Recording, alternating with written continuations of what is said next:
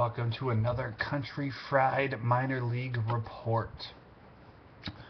Let's get right to the Power 3.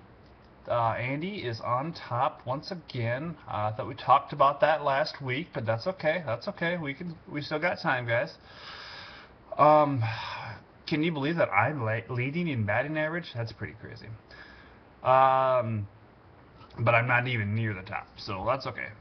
Andy number 1, Maddie number 3, and Nort slipped up. Excuse me, Maddie number 2, and Nort has slipped up to number 3.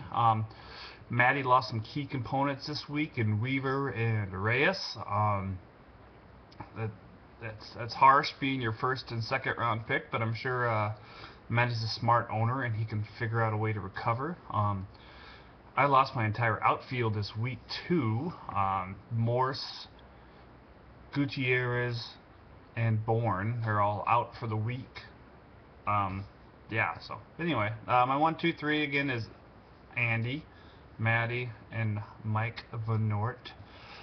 Nort's just hanging around.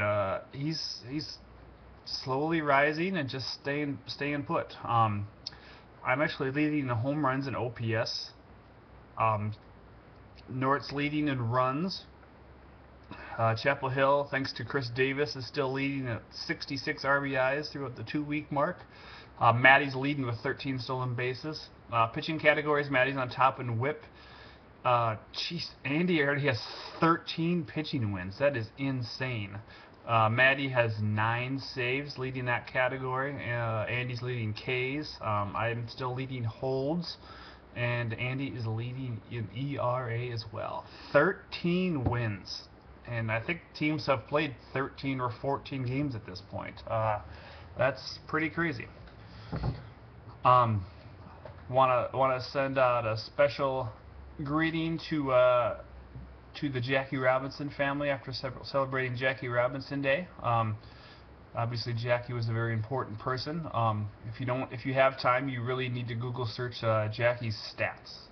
You know, Jackie was such an amazing person for what he was and what he did, but one thing that gets kind of lost in that is that he was a hell of a ball player, and his potential was never fully realized because of that. I mean, he started late in his career. He was 28 till he made his major league debut. And then he played 10 years. I mean, he could have been so much more historically speaking than he is. He was just a hell of a ball player, and that gets lost in all the color barrier stuff. And I'm not trying to discredit that at all. I mean, I think he's amazing, and he was the perfect person to do what he did. But let's not forget that he was a great ball player. I also want to send my heart out, thoughts and prayers to the people of Boston after the blast during the Boston Marathon yesterday. What a tragedy, and I just hope that there can be some kind of resolve. This has been a Country Fried Minor League report with your third in command, Cakes. Have a good day.